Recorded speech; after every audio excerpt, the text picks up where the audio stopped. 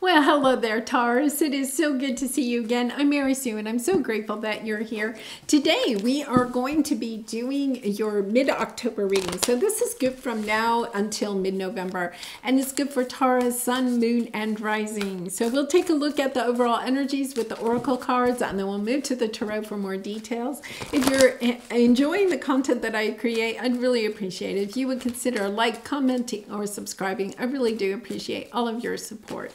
All right, let's see what we have here. Moss spirits, render now. Okay, and yin. Okay, so, you know, both of these are kind of an energy of allowing the universe to help you through some situation, of letting go of the wheel of maybe having to have so much control in a certain situation, and just allowing, getting kind of a little bit more in your, this is a divine feminine energy. So you could be kind of in an energy of wanting to do. Okay, that's the divine masculine. We all have divine masculine and divine feminine within us.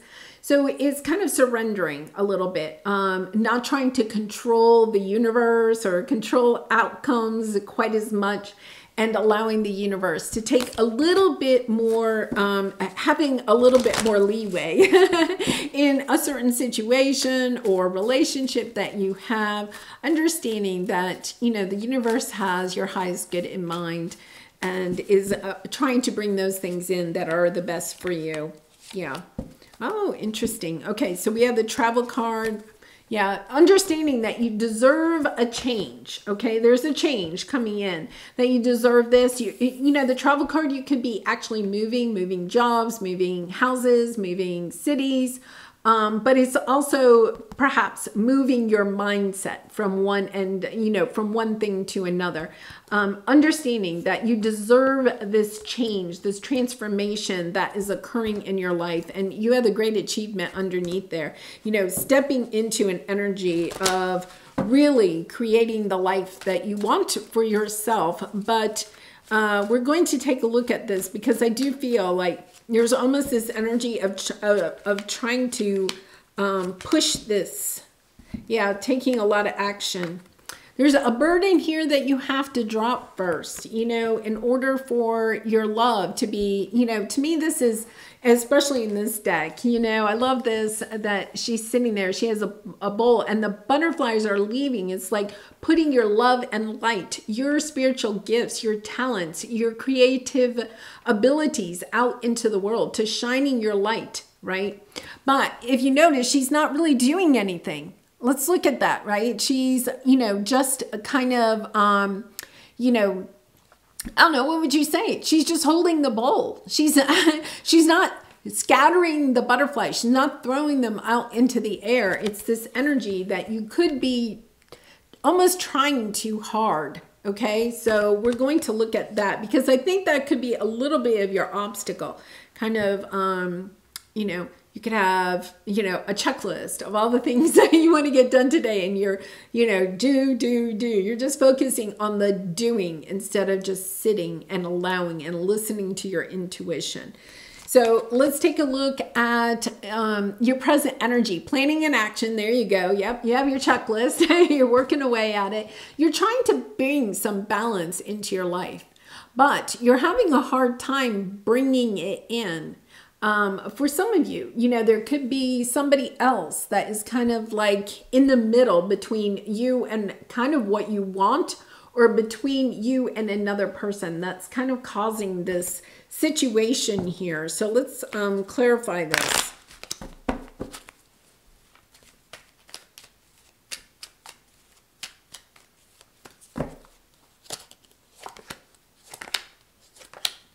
Okay.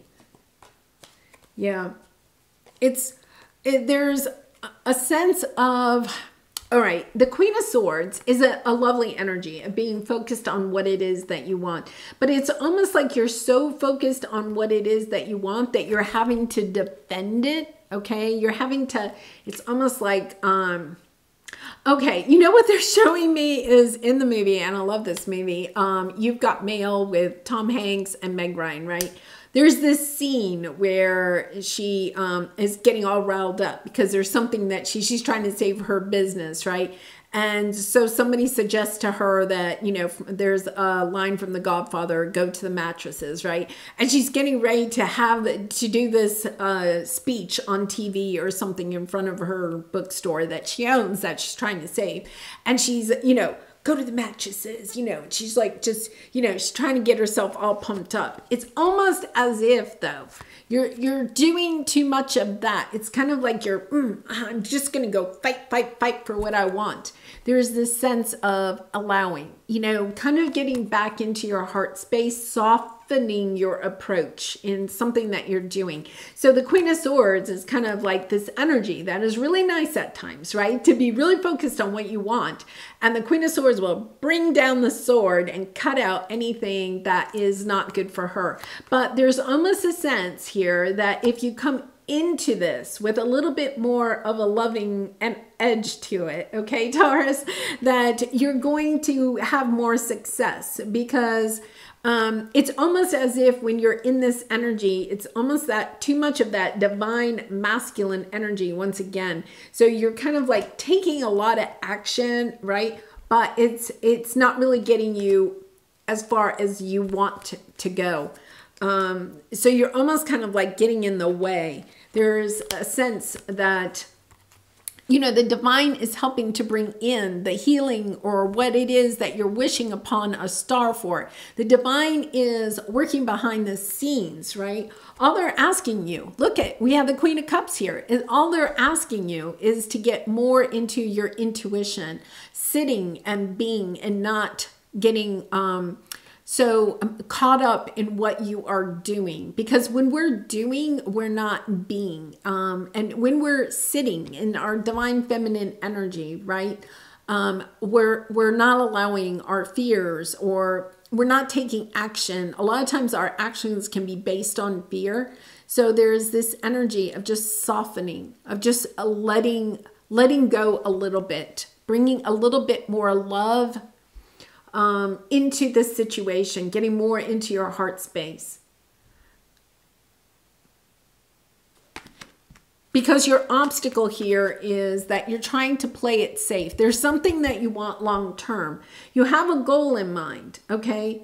But what you don't understand is that your actions are really, because your actions are all based in your head. You know, think about it. The Queen of Swords is taking action. She's logical. She's logical. She's all in her head.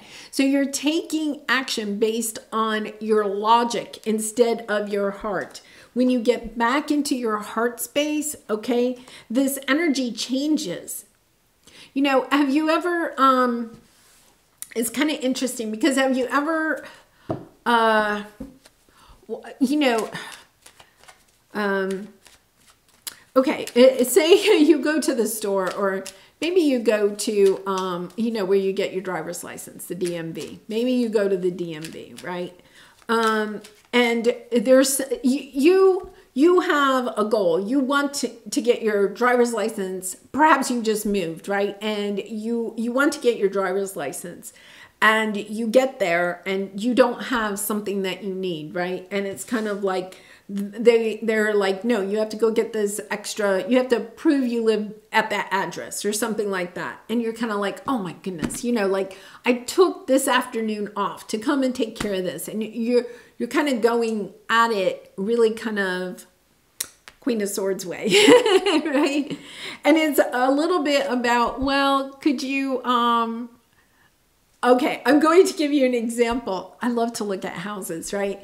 So I wanted to go and look at this neighborhood, but it was a gated community, okay? And it was kind of up like on a lake, and I really wasn't going to buy there. I just wanted to drive around. And the security guard, you know, he was just like, well, no, you know, you're not here to see anybody or anything like that.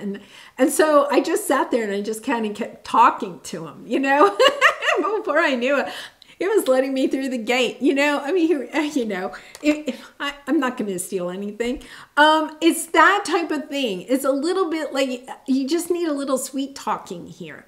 You're taking the edge off of that Queen of Swords energy, and It's sweet talking. That's what it is. Yeah, and then you get what you want very suddenly. It's almost as if the sweet talking is what you get, you know. It's kind of like when you were a kid and you wanted to go spend the night at a friend's house or something, and your mom was like, no, you know, no, you have to go clean your room or whatever. You know, there was this no, right? And then you learned that the best way to approach it is, oh, Mom, you know, you look so pretty today. You know?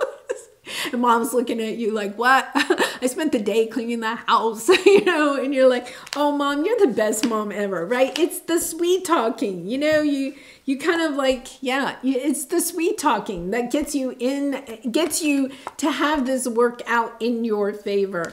Really kind of an interesting message here because it's all working out for you. Look at, you have the honoring path. You're on your path. When you surrender, when you kind of like, do the sweet talking, Taurus. That's all I can say. Sweet talk this person or this situation, right? Yeah. You know, for some of you, it could be somebody from your past or kind of like childhood, kind of like taking action, communicating to this person in a sweet way, right? Doing this sweetly brings you the balance that you're looking for.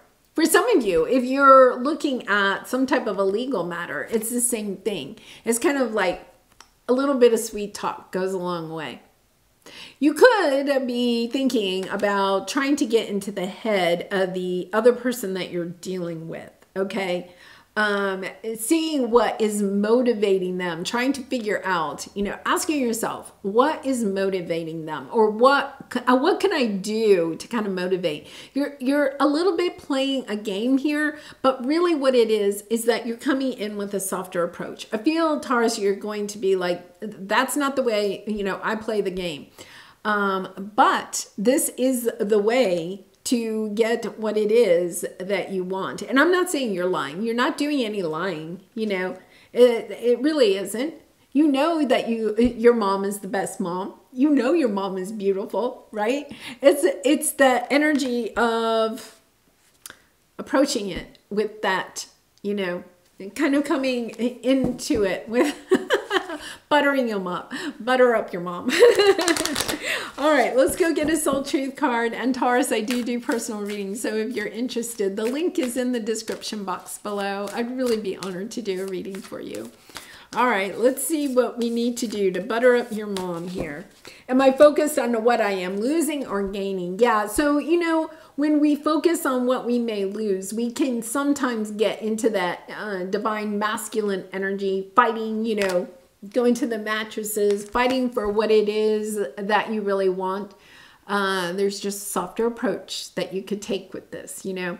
Are you going through some change? Are you scared to let go because of what you might lose? What if you shifted your focus from what you might lose to what you may gain? Endings are actually new beginnings. You know, I think there is a message if you're resonating with this, right? And you're like, yeah, I'm fighting, you know, yeah. You know, there is something about, are you fighting because you're so afraid of losing something, you know? And if you're afraid of losing something, you know, what could you gain if you buttered up your mom? What could you gain? You could gain a sleepover with your friend, right? But if you go in there and you're like, Mom, but I really want to go. And you're going to get sent to bed early without your dinner. You know, it's that type of energy, you know. So, yeah, focus on what you're gaining as you're going through this. Really and truly try to get into the mindset of the person that you may be dealing with in this situation. Whether it's your boss, you know, a loved one or whoever, it's kind of like getting into their mindset. You know, how would you want to be approached? Think about it that way. How would you want to be approached with whatever the situation is? You have something in mind that you want to get out of this situation. So it's like, okay, how would I want to be approached about this situation? All right, well, I'm going to leave it there, Taurus. What an interesting reading. I am actually going to go and think about this for a situation in my life. So I always get the benefit of having all the zodiac readings. I resonate with all of them. I wish you so much love and light, and I hope to see you again really soon. Bye for now.